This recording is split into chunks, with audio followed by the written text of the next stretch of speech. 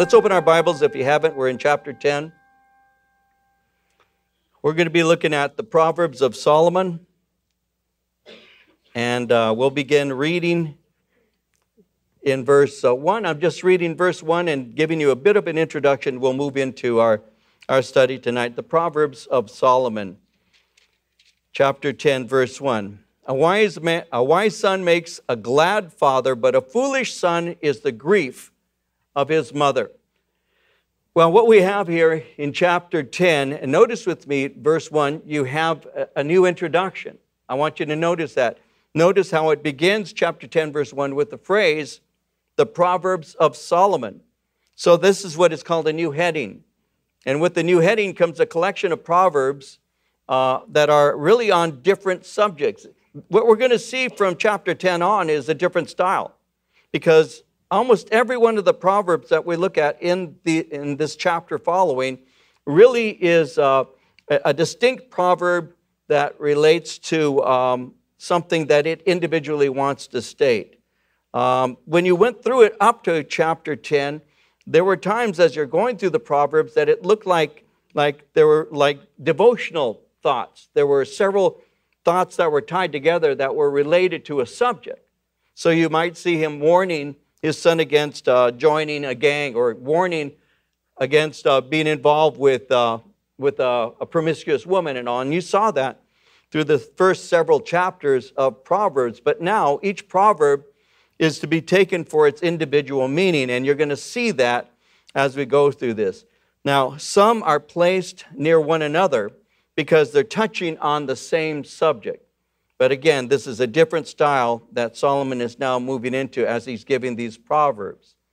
Now, when we begin in verse 1, Solomon has contrasted the invitation of wisdom with the call of foolishness. And so verse 1 actually gives to us the results of heeding either one of those invitations. He speaks of a wise son. Notice how he says in verse 1, a wise son makes a glad father, but a foolish son is the grief of his mother. So Solomon has contrasted the invitation of wisdom with the call of foolishness, and now he gives the result of heeding either invitation. The wise son has listened to the call of wisdom. And as the wise son has listened to the call of wisdom, notice what he says, it makes his father glad. It pleases his father to know that his son has listened to the invitation wisdom is given, and thus has chosen to live a life that is wise. Obviously, every father and mother who loves their children desires them to walk in wisdom. And this is a common theme that you see in the book of Proverbs. You'll see in chapter 23, Proverbs 23, verses 15 and 16, how it says, my son, if your heart is wise, my heart will rejoice. Indeed, I myself, yes, my inmost being will rejoice when your lips speak right things.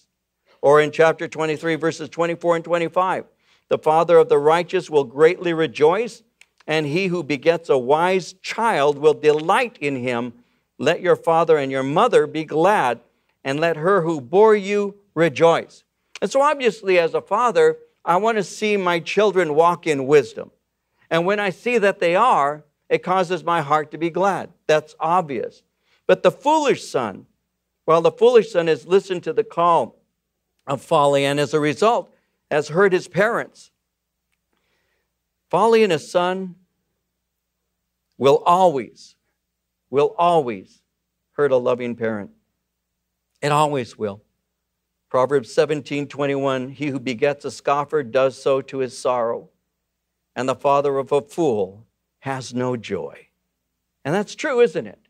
If you're a parent and your children are doing well, you see they're walking in wisdom, they're doing well in life, they're following the Lord, serving God, there's a joy that you have. You put your head on your pillow at night and you rest well. But when your son or your daughter is not doing well, and you see that they're rejecting the things of the Lord, it's hard to sleep sometimes. Sometimes you stay up late. Sometimes you wait to hear the door as it opens and the footsteps as they cross through the hallway, the close of the door as they enter the room. And you're glad that they're home safely, but you don't know what they did that night, and it concerns you. And a son who is living a foolish life breaks the heart of a righteous father. A son who is not living right causes sorrow in the heart of the mother. It's interesting how it says the mother is mentioned. Because the mother normally has the mother has a different kind of relationship with the children. It's just generally true that the mother has a different relationship with the children. Even now with my own children who are not, I'll always call them my children, but they're all adults, all of them.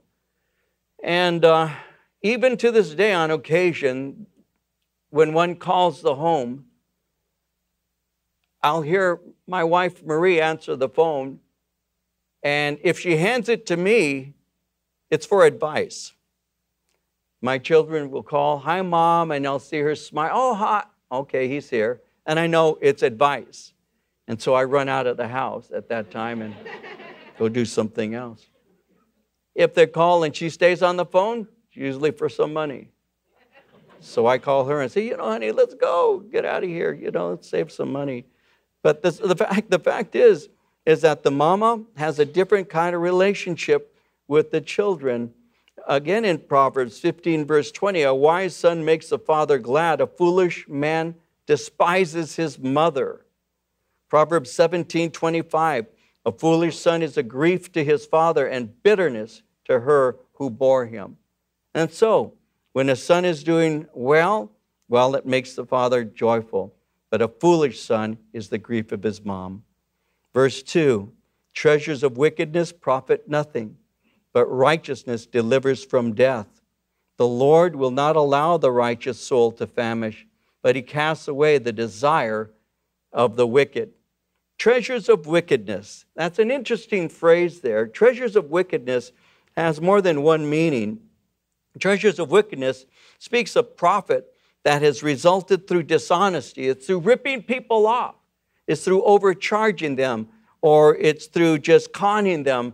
And so that's called treasures of wickedness. It's a profit. It's money that has resulted through dishonesty. But it also speaks of money that is used for evil. Jesus referred to it as the mammon of unrighteousness in Luke 16, verse 9. It's using your money to produce evil. Treasures of wickedness. You're using your money to produce evil. How do you do that? All you need to do, for example, if you want to see it, is look at the movies that are produced by Hollywood. I was reading a review, I guess it was a review, a comment in a newspaper just last week about a movie, something about the latest variation of something about gray. I forget the name of it. What is it called? Shades of Gray? Something like that, right? I don't know. I know none of you would know the name of that. But it's something, what's it called? I don't mind if you say it out loud. Do you know what's it called? I don't know the new one, but Shades of Gray. Well, it's a variation of this movie, Shades of Gray. I don't want to waste my time too much. Does anybody know the actual Shades of Gray? 50 Shades of Gray. Okay, you saw it. Oh, I knew it. It took a while, but I got you. But I was reading a comment related to that, and I don't really know what the movie is about. That's something that I just haven't been interested in, though I've heard that it's not a good movie and it's not a good series. I've heard that. I've heard that it's a series made out of a book or a movie from a book of some sort written, and it's extremely sexual, and that's what I've heard about it, and I've heard that it's sadomasochistic and a variety of things like that. Now, maybe I'm wrong about that, but that's what I've heard. So I'm reading the review, and the individual reviewing that particular new variation is saying that they're very glad because they're making millions and millions of dollars. That's treasures of wickedness. That's treasures of wickedness. We're making millions of dollars in selling pornography. And that's what we have today. There are people who are making money off of selling evil. Much of the music today can be beautiful, but so much can also just be filled with evil. There are books that are written that could be beautiful, but many of the books that are written today are not. Those are treasures of wickedness. And he's saying these treasures profit nothing. The fact is, wealth can provide for material comfort, But we need to remember that material comfort is only temporary. When he says in verse 2, treasures of wickedness profit nothing, but righteousness delivers from death, he's making the point that ultimately the satisfaction that you get from using your finances improperly, even if it for that moment is pleasurable, you need to always remember that it is also temporary. In Luke chapter 12, verses 16 through 21, Luke writes that Jesus spoke a parable to them, saying, the ground of a certain rich man yielded plentifully. And he thought within himself, saying, what shall I do, since I have no room to store my crops? So he said, I will do this. I will pull down my barns and build greater. And there I will store all my crops and my goods. And I will say to my soul, soul, you have many goods laid up for many years. Take your ease, eat, drink, and be merry. But God said to him, fool, this night your soul will be required of you. Then whose will those things be which you have provided? So is he who lays up treasure for himself and is not rich toward God. And so you can put up and lay up and get ready to retire, but it's all temporary. And money that is made in an improper way and used improperly will never produce something that lasts forever. He said in verse 2 that righteousness delivers from death. Righteousness speaks basically of doing the right thing. And doing the right thing springs from faith in God. And so righteousness delivers you from death because you have a relationship with the Lord. In verse 3, he says, the Lord will not allow the righteous soul to famish, but he casts away the desire of the wicked. The righteous person's soul will be completely satisfied. That's because they desire the kingdom of God first. And when you seek first the kingdom of God, you are satisfied. In Matthew 5, verse 6, it reads, blessed are those who hunger and thirst for righteousness, for they shall be filled. Because the unrighteous only have carnal appetites, there is no hope in eternity for them. And God, he says, casts away their desire. In other words, he rejects it because their desire is filled with sinful longing. It's, Lord, give me something so I can use it for this. I want this. I'm asking for this. I want this. But their longing is filled with sinful desire. Their carnal appetites are never really satisfied. But the righteous soul is satisfied in the Lord. So when he says in verse 3, he casts away the desire of the wicked, he rejects it because it's filled with sinful longing. In Proverbs 27, verse 20, it reads, hell and destruction are never full, so the eyes of man are never satisfied. You never have enough. And we all know that. I could wax eloquent on this one. We know that. You save up your money because you want a certain thing. You finally have enough. It's taken you years. You finally get it. There's nothing wrong with planning for something that you'd like to have, and it's great when you can buy it. But it's an amazing thing that once you finally have it in your hands, how temporary that joy can be. It's amazing. When you're young, you think, oh, I'm going to, and I'll get, and it'll be, and then when you get older and you say, I finally can have it, you wanted that little sports car, and it's a cool car, and you're driving it, but then you try and get out of it. You're driving with the top down, and the wind blows your wig right off your head.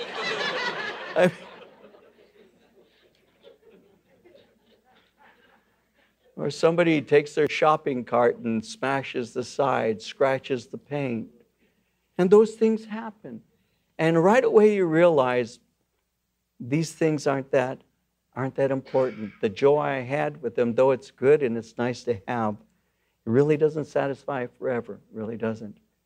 And when you begin to put your eyes on things of the Lord, you start to see the things that really do last and really do matter. And it changes your entire perspective in life. And you begin to use things, but not be owned by things. And you begin to see pleasures in a different way. And so he's basically making a very clear point. The Lord will not allow the righteous soul to famish, but he does cast away the desire of the wicked. Verse 4, He who has a slack hand becomes poor, but the hand of the diligent makes rich. He who gathers in summer is a wise son. He who sleeps in harvest is a son who causes shame. So he who deals with a slack hand becomes poor. What he's doing is he's contrasting diligence with laziness. The term slack hand is actually a term that would be used to refer to careless work. And it speaks of a lazy worker who's careless on the job. And the point is, the lazy worker generally comes to poverty over time. It's because he's working with a slack hand. He's not really that good at what he's doing. He might go out, get a job, and tell the people, I can put this together for you, and it'll be this quality.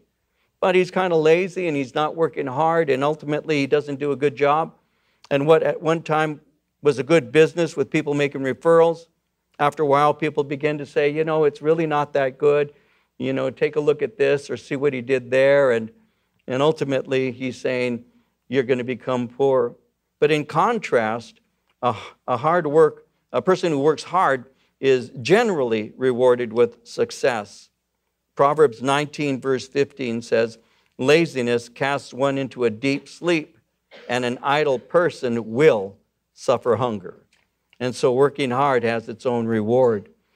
When he says in verse 5, he who gathers in summer is a wise son, he who sleeps in harvest is a son who causes shame. It's sad that people are going to sleep in Greg Laurie's church. They're sleeping in harvest. This is a prophecy. When he says, he who gathers in summer, that was very dumb, forgive me. He who gathers in summer. The wise son goes to the field to work and make sure that the harvest is produced. And when the harvest is gathered, he makes sure that his family can eat, and he also cares for his parents. But the one, verse 5, who sleeps in harvest is a son who causes shame. In other words, he doesn't care for his parents, and ultimately he comes to nothing in life.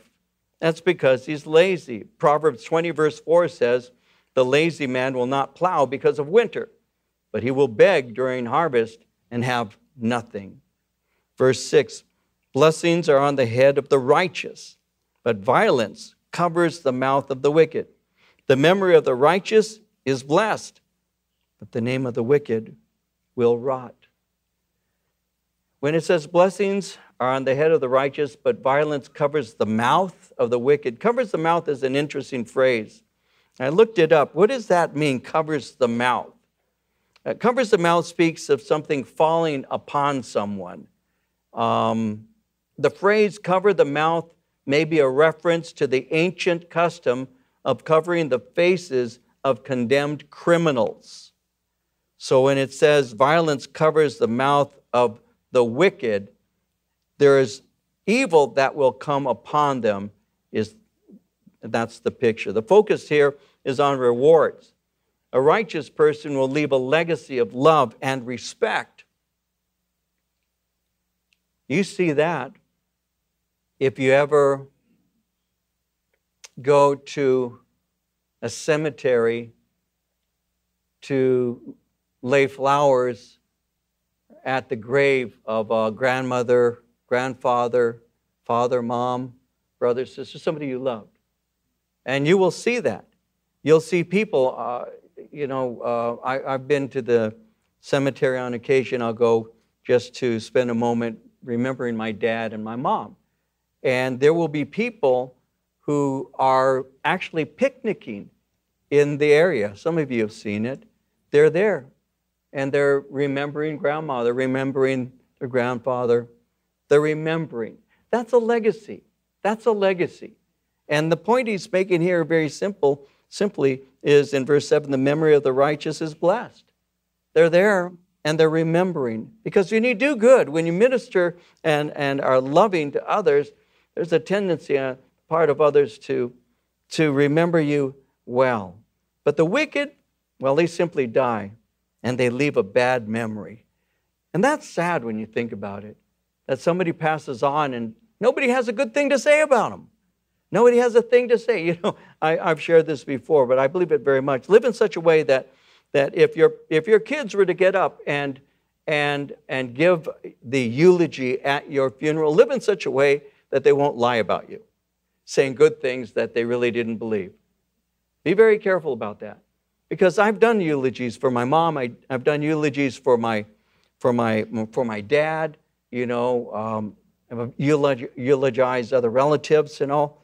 And it's a wonderful thing to be able to walk up and to say, this is the father that I knew. You knew him as Frank, but I knew him as Dad. And this is what he was like. It's a beautiful thing to be able to walk up and say that he was this way or that way. Or my mom, she was this or that. It's a beautiful thing. But if somebody said, could you speak at this funeral? And I say, no, I'm a minister. I can't lie. You get somebody else to go up there and lie. I can't do it. I don't ever want to be in that position. I remember of a preacher, hearing of the preacher who his board said this guy who died was a very heavy giver. He gave a lot of money to this church, and you're going to do his funeral. And the preacher said, I can't do that. He was, no, I will not do that. They said, if you don't go up and do his funeral, say a few words, then we're going to fire you. So he said, all right. So he got up and he said, the guy was a dog. He lived like a dog. He died like a dog. Bury him. And he walked off. He did say a few words. You don't want that kind of eulogy. Verse 8, moving on. The wise in heart will receive commands, but a prating fool will fall. A wise person knows how to receive an order, especially scriptural orders.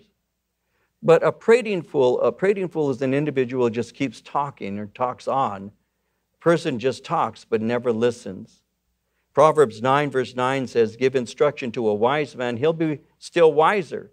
Teach a just man, he will increase in learning. Proverbs 18, 6 and 7 says, a fool's lips enter into contention and his mouth calls for blows. A fool's mouth is his destruction and his lips are the snare of his soul. One of the wisest things an individual can be, and that's what Solomon is saying, is to be what we would say, I would use the word teachable, to be somebody who hears and responds and does the right thing based on what the Scripture teaches. So the wise in heart will receive commands. Verse 9, he who walks with integrity walks securely, but he who perverts his ways will become known. When you live what you say, when you walk with integrity, when you live what you say, you live without fear of evil ever being discovered in you. When you live in such a way that you could run for president and nobody would say you did some bad things, that's a good thing. I want to live that way. And I believe that I do. I would like to say I do. But I want to walk in integrity because it says, he who walks with integrity walks securely. Many years ago now, when the summer harvests were first beginning, Greg Laurie came and did an outreach we put on because it was just beginning 20-some years ago then. And Greg came and did something. We rented a location in Ontario, Gardner Spring Auditorium on Chaffee High School campus. It seats a couple thousand people. And we had a summer harvest and kind of a preview of what was going to take place at the Pacific Amphitheater. And after Greg had shared and all, he came over to my house and he was at my home and he walks up to my refrigerator and opens the door and looks in. He was looking for a beer. Not for himself. He wanted to see if I drank. And I remember just looking at him as he did that. I said, that takes a lot of nerve.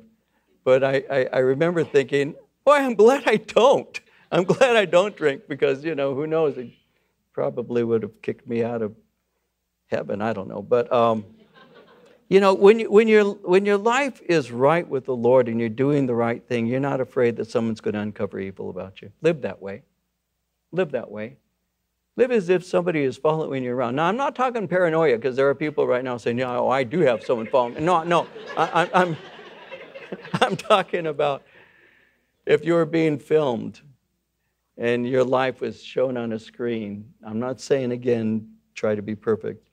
But just be aware and live in a way that you don't have anybody uncovering evil about you. Live what you say, because if you do, you live without fear of being discovered. But on the other hand, he speaks of the perverse. The word perverse is a word that speaks of that which is crooked. It pertains very often to that which is sinful, perverse, crooked. They are ultimately, he said, found out. In Luke 12, verse 2, there is nothing covered that will not be revealed, nor hidden that will not be known. In 1 Corinthians chapter 4, verse 5, judge nothing before the time until the Lord comes, who will both bring to light the hidden things of darkness and reveal the counsels of the hearts. Then each one's praise will come from God. In verse 10, he who winks with the eye causes trouble, but a prating fool will fall. Winks with the eye. What an interesting way to put it.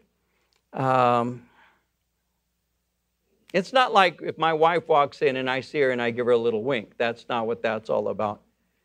It's that conversation that you're having with somebody and he has somebody off to the side and he kind of gives a sly little wink. It's like he's bringing him into the plan because they're about to do something to deceive you. It speaks of secretly planning mischief against somebody else. And so the one who's winking with the eye is causing trouble. He causes trouble because he's planning on doing something wrong, and he's doing so with some wicked associates. He says a prating fool will fall. In other words, they ultimately reap the consequences of their folly. Verse 11 and 12, the mouth of the righteous is a well of life, but violence covers the mouth of the wicked. Hatred stirs up strife, but love covers all sins. The Lord fills the mouth of the righteous with living water. When he says the mouth of the righteous is a well of life, the Lord fills us with living water. Our thirst is quenched, but the water that he gives to us also quenches the thirst of others. It's interesting how in John 7:38, Jesus said, he who believes in me, as the scripture has said, out of his heart will flow rivers of living water. When you've taken a drink of the water of life, and the water of life has quenched your thirst and satisfied your spiritual thirst, not only do you have this satisfaction within you, but out of the abundance of your heart, your mouth is going to speak. And so you begin to share things, the good things that the Lord has done, and you do it because it's a natural thing. The water of life that has come into you begins to also pour out of you. There are many who say, I would like to have a class on how to give away my faith. And I think those are good classes, and we do have them. We do offer them here. I've also discovered, though, that if you want to give away your faith, just drink richly of the living water. Because when you drink of the water, you can't help but speak about what God is doing in your life. You're looking for opportunities to share with other people. You look for moments that may be an opening, and you may be speaking to somebody and they may be saying something to you that begins to trigger with you a sense like, I think that they're open. And so you may just kind of throw out a line like a fisherman, little hook there with some bait on it. You may say something to them, and then they come and they begin to talk, and they say something to you that opens the door for you to be able to share about the Lord Jesus Christ. And it's just going to come out. That's why you spend time in the Word and in prayer, because you're prepared at any given moment. In contrast, verse 11, violence covers the mouth of the wicked. Their well, if you will, is covered, and the water in that well stagnates. All of us have seen that. You've seen water that's collected in something, the rain, and the water collects in there. 2 or 3 days later, you're looking in there, and there are little things that are floating around in there. That's the kind of water that they have. It's stagnated. It's just dirty. It's putrid. And he's saying that the wicked only produce words that ruin lives. They're the ones who say things to people that actually undermine them in every way. In verse 12, hatred stirs up strife. Love covers all sins. The wicked are motivated by hatred. But the righteous are motivated by a love that is protective. Love protects others from evil. And I shared this, I don't know if this will make sense, but I'll say it anyway. I've had people over the years who have said that they know that I love my wife. They know that. How do you know that? I've been places many times, even recently, where people will say to me, say hi to Marie. And I'll look at them. And I've asked them, how do you know her? Do you know her? You better not know her. No, do you know her? Do you know her? No, I've never met her. Okay, then why are you asking me to say hi? Because you speak about her. And we have grown to love her just by hearing the way you speak. Now, and I'm going to give you something practical. It'll only take a moment. Some of you may not care, but let me share one little thing with you that may make some sense to you. I have a belief that it's my job to encourage people to love my wife. It's my job. It's part of my calling. I want people to love my wife. And so I say things about my wife that will help you to do that. Am I saying that my wife is perfect? In many ways, I have no complaints. I love her. She loves me. I mean, I could go on and on about that. I'm very grateful for her. I really am. Is she perfect? No. Am I? Yeah. No. Am I? No. Of course not. Two sinners got married. Two sinners got married. We brought in our baggage. And all these years, we've dealt with the things that made us so different and remain making us different. Does she sometimes infuriate me? Of course. Do I infuriate her? On occasion.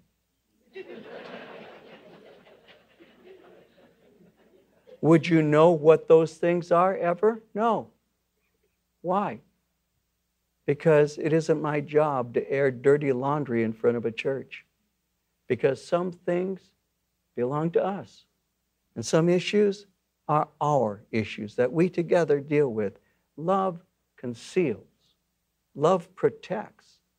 Love does not cause somebody else to start disliking that person because of what somebody's been saying. So you go to mom and you say, my husband's been doing this, this, and that. And your mom, after a while, starts hating that guy that you're married to because you keep saying things to mom about your husband. And mama loves you, and that's why you tell her. And the same could be true with a husband going off and telling mama about my wife. My wife this, my wife that. When Marie and I were first married, I'll say one more thing and then move on. We were first married. We hadn't been married more than a few months. My mom was a real open person. She'd share what was on her mind. That was my mom. Always was that way. And I sat at the table with her at her house. My mom said, you know, I've noticed something about Marie. And I put my hand up. I said, that's my wife. I said, you have nothing to say to me about my wife. That's my wife. My mom never, ever had another statement that she made to me about my wife. Why? Because love protects. Because it's not my mom's job to tell me what my wife is supposed to be. And if my mom has any issues with my wife, my mom should speak to my wife, not me, because love protects. I love my mom, loved her with all my heart, but I love my wife more, and I protect my wife. That's what you do. And so hatred stirs up strife, but love covers all sins. There are things that we deal with that are just ours to deal with. In 1 Corinthians 13:7, love bears. And that word bears, love bears all things, means covers up, keeps something off that is threatening. Love bears all things. In 1 Peter 4:8, above all things, have fervent love for one another. Love will cover a multitude of sins. Proverbs 17:9, he who covers a transgression seeks love, but he who repeats a matter separates friends.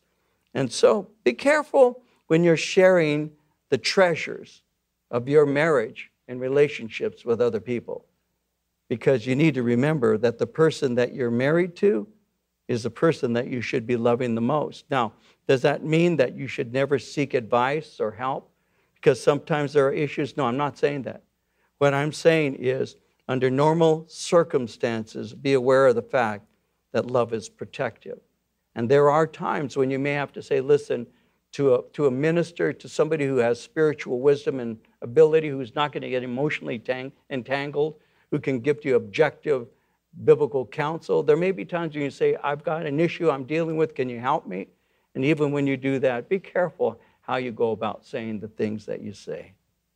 Hatred stirs up strife. Hate is a motivator for spreading division, and hate is a motivator for causing hurt to other people. And if somebody really loved, they wouldn't spread lies that hurt other people. James 4:11 says, do not speak evil of one another, my brethren. In verse 13, wisdom is found on the lips of him who has understanding, but a rod is for the back of him who is devoid of understanding. Wise people store up knowledge, but the mouth of the foolish is near destruction. And so, wise people treasure or store up knowledge because knowledge has value. But a fool doesn't understand and does not value wisdom, and so the result will be suffering, even ruin. In Proverbs 21:23, it says, whoever guards his mouth and tongue keeps his soul from troubles.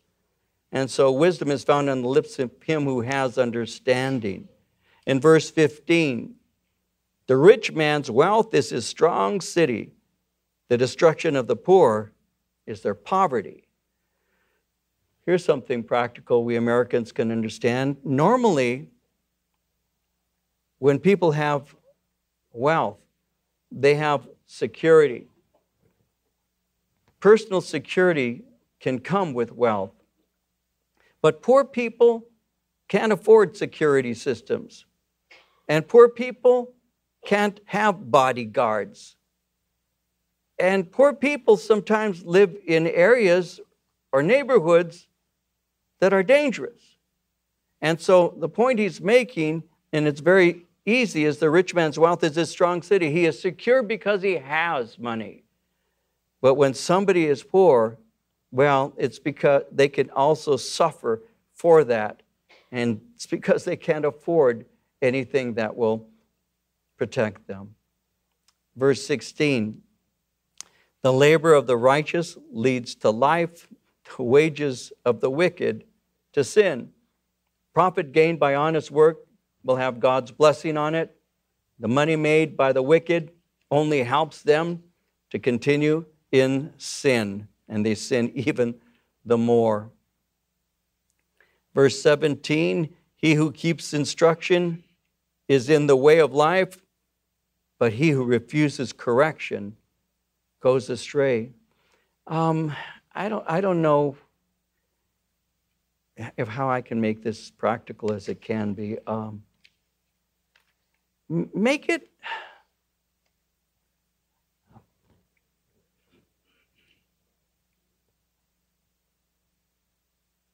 I want it to be practical for us. That's what the Proverbs are supposed to be, and I'm trying to find ways to do that even as I'm speaking to you right now. Be quick to hear. Have a heart that is willing to be corrected. When somebody is reproved and they harden their neck to it, they stiffen their heart, they don't receive it, their life's not going to be blessed. If you have a willingness to hear correction, if you say, speak, Lord, for your servant is listening, and somebody comes and says something to you that you may not want to hear, you take it to the Lord and you say, God, is that something you're speaking to me right now? Because sometimes correction will come to you from a person that you don't like very much. It's a lot easier when somebody loves you very much and says to you, you know how much I love you. Yeah, I know you love me. Well, let let me tell you something. This has to be done. I'm concerned for you. You can receive. But when it's somebody that you really don't like, and they say, let me tell you something. No, you're not telling me anything. Your heart can be hardened to that. And so in ministry, over the years, I've tried to ask the Lord to help me to cultivate an ear to hear. Now, sometimes people, they're right. No matter what, they're right. I have to hear it. You know, when Marie and I, again, when we were married and going through our first years of marriage, you know, there were times that you would say things to me that you've got to be kidding. That's not true. And I would want to argue. And over time, what I began to try to learn to do, and I think I've done it up to this point better than ever, is that if she has something to say, I know, one, she loves me, and two, any correction she brings is for my well-being. She wants me to know the Lord. She wants me to walk with God. She wants me to be a better man. She wants that. And when I know that, and she says, honey, this or that, I will close my mouth. Do you know that there were times when one of my daughters was going through some tough time in her life, and her personality was so much like mine that we would butt heads easily. I never even realized it until I started thinking it through, and she was in her late teens, and it finally hit me. Why does she irritate me this way? And it was because she's like me. And when I figured that one out, it helped me to change. A lot of you parents know what I'm saying. There are things about your kid that you don't like. Why? Because it's you. And you see it. And this is the truth. I'll say this quickly, but it's true. What I learned to do is I learned to literally, you know the term bite your tongue? I literally do that. I literally will stick my tongue out and bite it. That's a fact. And I didn't do it in a way that she could tell. And I would pray. I'd say, God, help me keep my mouth shut. I would. Help me keep my mouth shut. Because what she's saying right now, I want to respond to. And I'd listen. And after I listened, I would take it to the Lord. And then I'd come back. We could converse. There wouldn't be anger. And I understood what she was trying to say. I started doing that many years ago. I do that now all the time. If somebody has something they're saying that I don't want to hear, I listen. Because it may be something I need to hear. And just because I don't like how it's being said, I need to hear what is being said. And I have to be careful not to say, well, they don't love me, they hate me, that's why they're saying that. Doesn't really matter. If what is being said is true, I need to hold fast to that because it's true. That's what I need to do. And I've tried to learn to do that. So be very careful and all, because that's one of the things that we can learn to do over time. So, let's see. I'm almost through. We're on verse 18, right? There, just testing. Whoever hides hatred has lying lips. Whoever spreads slander is a fool. So, at least one thing, I'll say it like this. The person who is speaking, whoever hides hatred, at least that person's being open. Because when someone's hiding hatred, they're really hypocritical. And so the point he's making here is at least the one hiding hatred isn't spreading it. He's keeping it to himself. But the slanderer is a person who spreads his hatred around. It's one thing to not like somebody. It's another thing to go and tell everybody how much you don't like someone. In the multitude of words, sin is not lacking. He who restrains his lips is wise. The tongue of the righteous is choice silver. The heart of the wicked is worth little. The lips of the righteous feed many. Fools die for lack of wisdom. And so some people just cannot cease from speaking. That's true. In the multitude of words, sin is not lacking. But the problem is the more you speak, the more opportunity you give to actually go in the wrong direction. I've said this before. Sometimes there are those who are uncomfortable with silence. Silence disturbs them. so they fill the sound of silence with their own voice. But I've discovered that sometimes if you just keep talking and talking and talking, you can actually go in a direction you don't really want to go. So in the multitude of words, sin is not lacking. Restraining your lips, well, that's a wise thing. We need to be people of few words. We need to be quick to hear, and we need to be slow of speech. There's a psalm that you might want to mark. It's a beautiful psalm. Psalm 141, verse 3. I had this over my screen in my office. Set a guard, O Lord, over my mouth. Keep watch over the door of my lips. Help me to be a man of few words and teach me to listen more than I speak. You see, in verses 20 and 21, the tongue of the righteous is choice silver. Silver is purified by fire. It's tested and it's valuable. And it's a picture of the value of feeding those who lack wisdom. And the tongue of the righteous will use their words to counsel, to teach. They use their words to bring comfort or to encourage. They use their words to praise the Lord. But the heart of the wicked is worthless and it's ignorant. So avoid their counsel. Verse 22, the blessing of the Lord makes one rich and he adds no sorrow with it. So trust in the Lord, he provides for you. In his provision, we can have financial prosperity. But unlike the wicked, there's no anxiety in our hearts when God gives to us. And so trust the Lord to provide for you. Verse 23, to do evil is like sport to a fool, but a man of understanding has wisdom. Your character is revealed by what you enjoy being involved in. Evil for the fool is like games that make them laugh. They enjoy it so much. For the man of understanding, wisdom is what they enjoy the most. Verse 24, the fear of the wicked will come upon him. The desire of the righteous will be granted. The righteous receives what he desires, but the wicked receives what they fear. And what they fear is ultimate judgment. Verse 25, when the whirlwind passes by, the wicked's no more, but the righteous has an everlasting foundation. Remember what Jesus said in Matthew 7, 26 and 27. Everyone who hears these sayings of mine and does not do them will be like a foolish man who built his house on the sand. The rain descended, the floods came, the winds blew and beat on that house, and it fell, and great was its fall. When you don't build your life on the sure foundation of God's word, you're doomed to failure. Your life will fall. Verse 26, as vinegar to the teeth and smoke to the eyes, so is the lazy man to those who send him. What is he saying there? Well, if you send a lazy man on a task, he's just an irritation to you. It just irritates you. Why? Because he's just kind of moseying around. Get it done, would you please? So that's just another picture of being irritated. Verse 27, the fear of the Lord prolongs days, but the years of the wicked will be shortened. The hope of the righteous will be gladness, but the expectation of the wicked will perish. The way of the Lord is strength for the upright, but destruction will come to the workers of iniquity. The fear of the Lord produces length of days.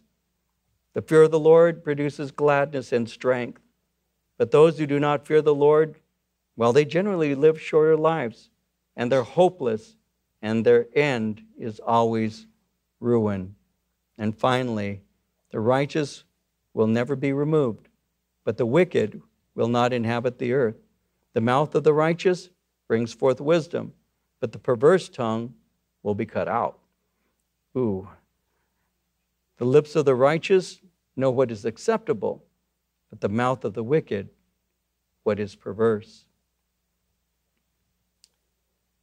Ultimately, the righteous inherit the land, and they inherit blessings. The wicked will not. When he says in verse 31, the mouth of the righteous brings forth wisdom, well, the righteous fear the Lord. They love his word, and that's why wisdom comes from them. But the perverse, the one who's twisted, well, their tongue will be cut out. That's another way of saying they will be silenced. And finally, in verse 32, the lips of the righteous know what is acceptable, because out of the abundance of the heart, the mouth will always speak. The righteous ultimately will sing their praises to God. The wicked, well, they only speak that which is stored within them. And we need to remember what it says in Matthew 12:35. A good man out of the good treasure of his heart brings forth good things. An evil man out of the evil treasure brings forth evil things. If you want to bring forth good things, then store good things in your heart. And as you do so, well, what you're saying will be acceptable to the Lord. If you don't, what you're saying is not. That simple. Let's pray.